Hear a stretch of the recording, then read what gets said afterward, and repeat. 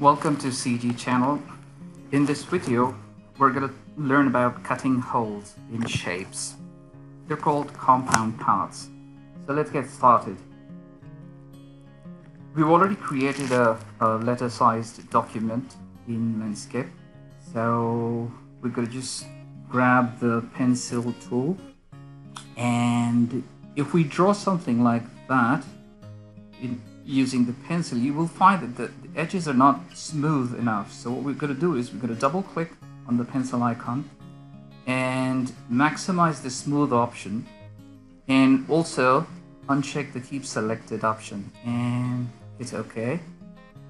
Great. Now we're going to make a squiggle around the edge, just like that, and close the shape. And then we move on to the next one. We make another one inside this squiggle.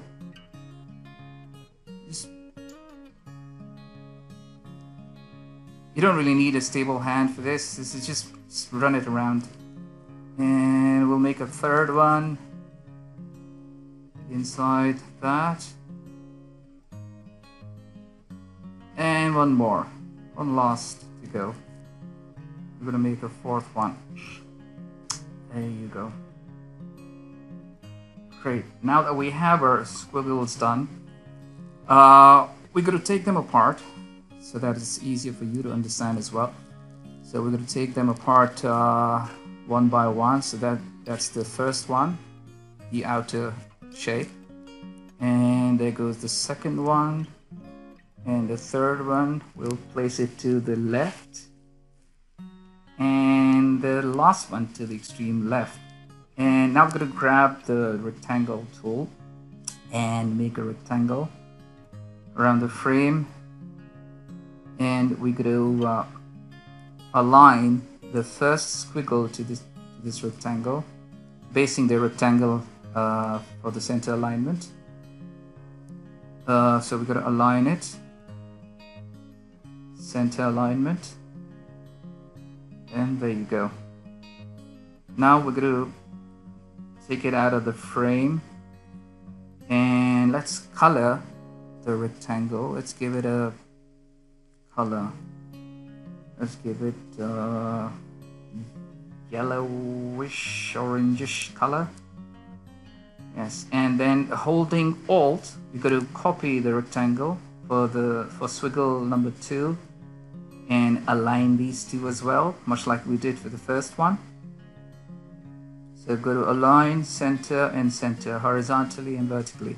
Then we're going to make another copy of the rectangle. So again, press Alt, and yeah, for the third squiggle, much like this.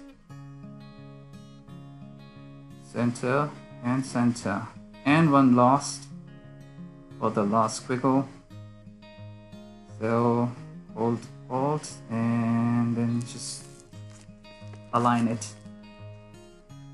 horizontally and vertically, center align. And we will need one more rectangle for the base color. So something that we're going to do now, and send these rectangles to the back. So let's change the color of the squiggle. So let's give it blue. Let's make another one green. And like I said, one last for the base color. So let's hold Alt and make another copy, and let's change the color to let's pick orange. Great. Now left click, hold, and select the rectangle and the squiggle.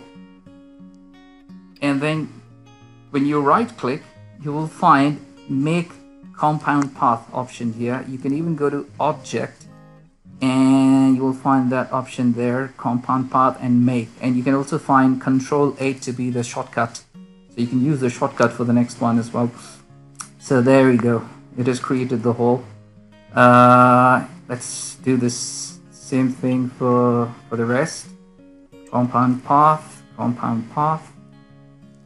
and the last one. Let's make another compound path.